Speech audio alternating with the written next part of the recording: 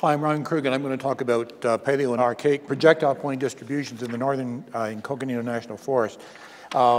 This whole process started because in the Forest Service, there were 35 years of projectile points. And when I say projectile points, I'm not just talking about arrowheads, okay? There's spears, there are atlatl darts, arrowhead points, burns, scrapers, knives, bifaces, drills, et cetera, et cetera, et cetera, et cetera, which are in the collection. My task was, oh, by the way, the important thing about this entire study is that every item that we have has a provenience on it. That is, we have a UPS number, both east and north number, for each item in the study.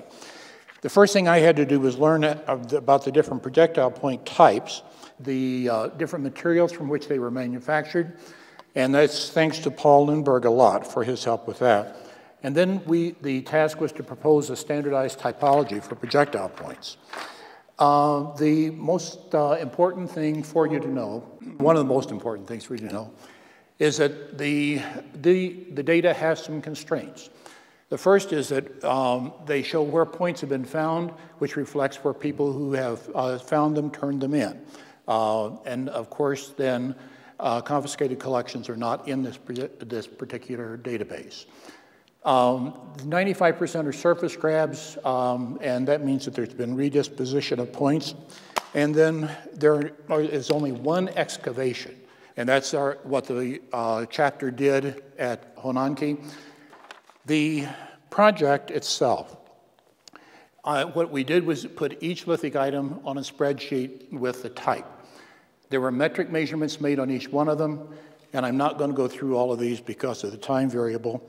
The important thing is that all these data are in the database. They are accessible to persons who are interested in research on them.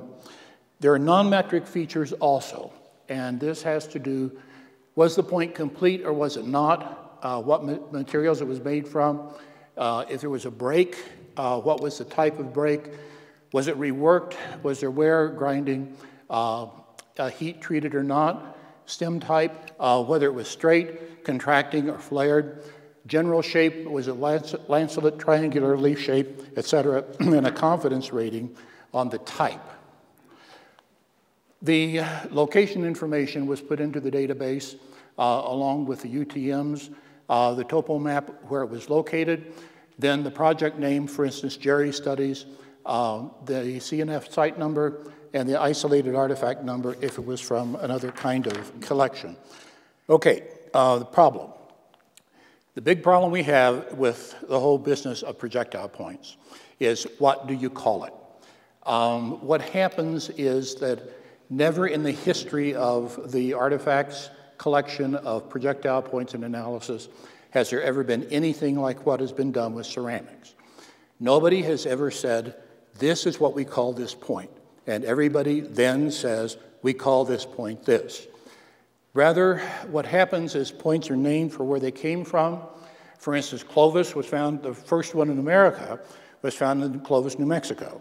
However, they're found all over the country and they're found all over the world, but they're still called in America a Clovis point. Pinto points came from the Pinto Basin in Southern California. A friend of mine gave me his collections that his mother had collected in Florida and the east coast of the United States. There are Pinto points in those collections.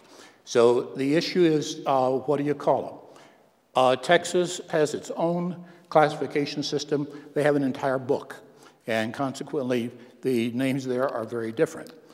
Sometimes they're named for a time period, like Western Basketmaker 2 points, and then the problem is, with all of that data, the same morphologic type may be called by a whole bunch of different names. A desert side notch to us is a Cahokia in Illinois. It's a Buck Taylor in certain parts of Arizona. It's a Toya in Texas, and they are all the same point. They all look alike. So the question is, what do you call it?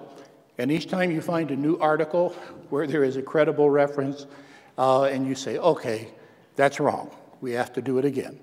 We have to redo the entire collection, and that has led to some problems. The question is, who's the authority? and I just won't even go into that.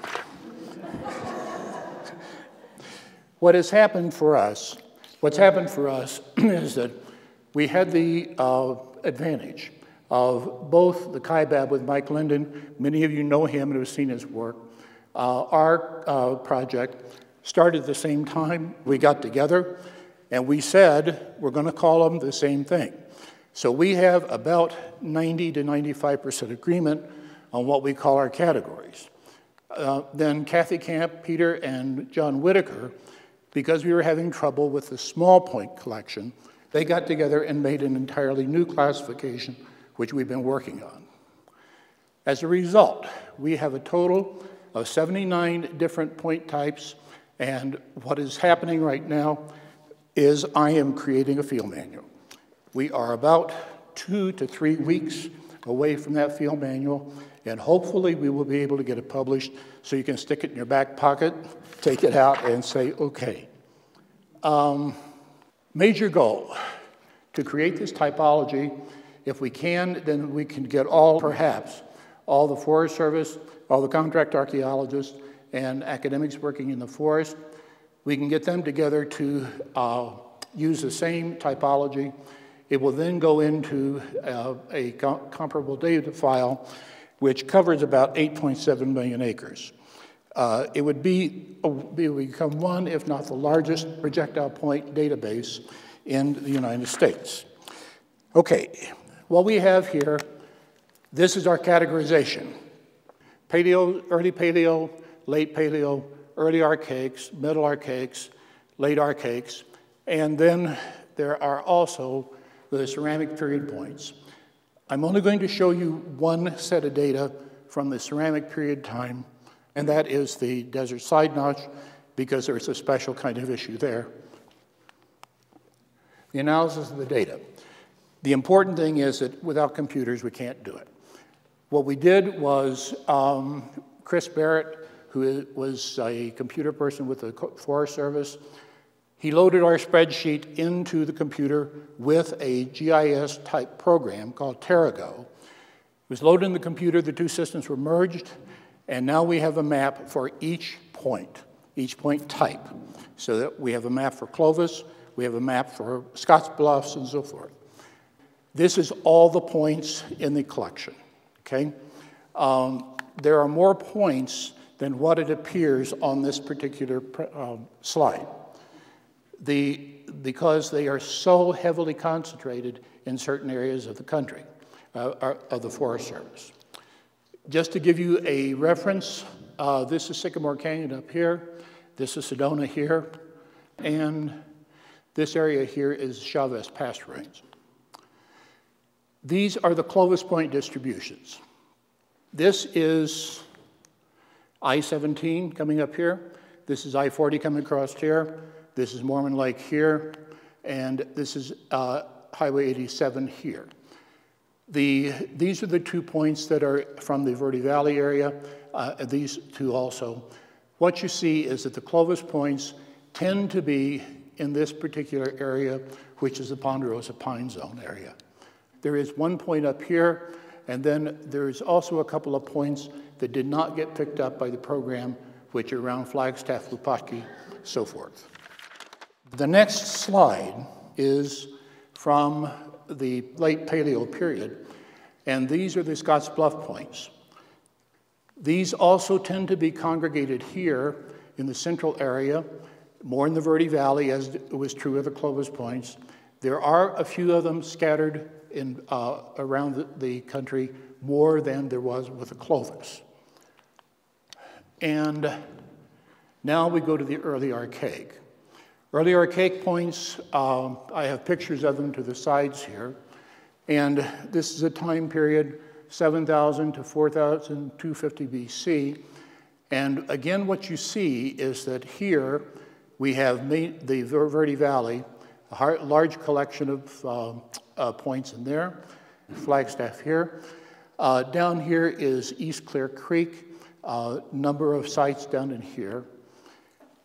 And then, as we keep going, Middle Archaic period, same distribution, that is the similar distribution here, a majority occurring in the Verde Valley, along Highway 260 here, 87 here, and up around the Flagstaff-Winslow area here.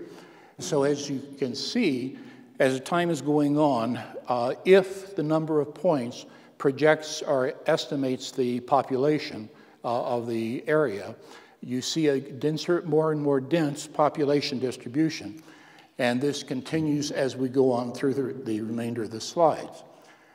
This is the late Archaic period, 2650 BC to AD 300.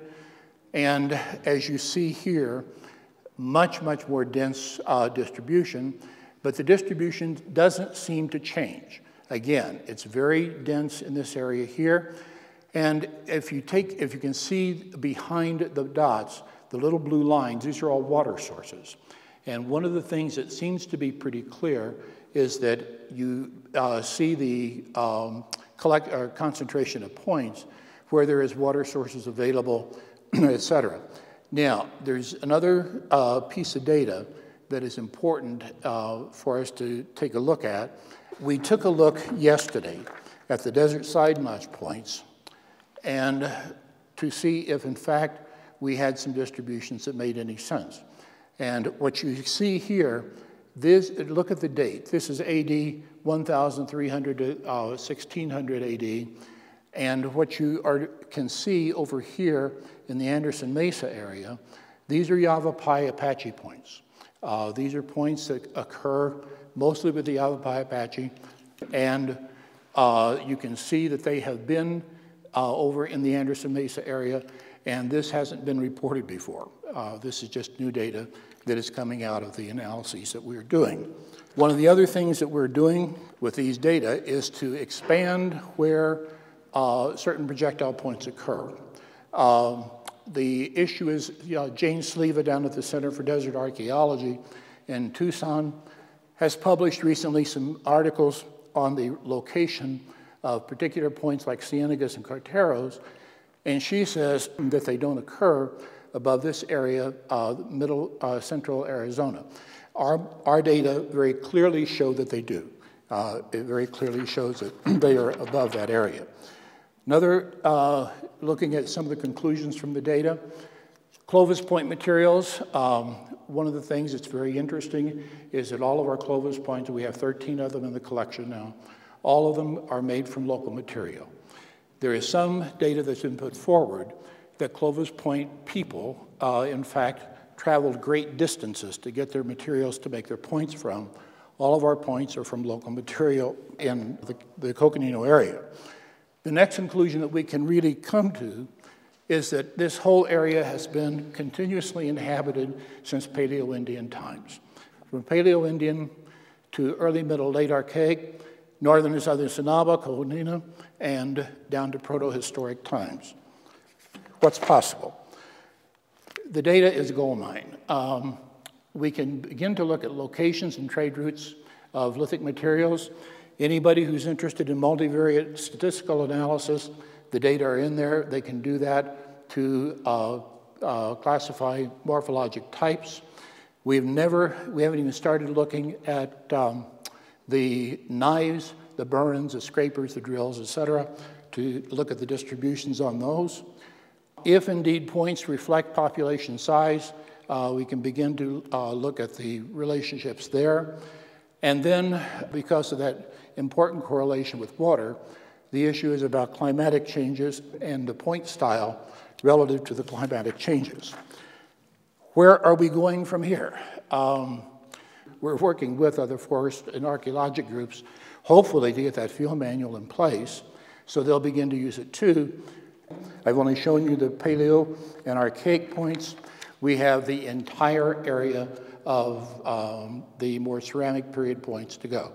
So it's a work in progress, and trust me, it will go past my lifetime. Thanks.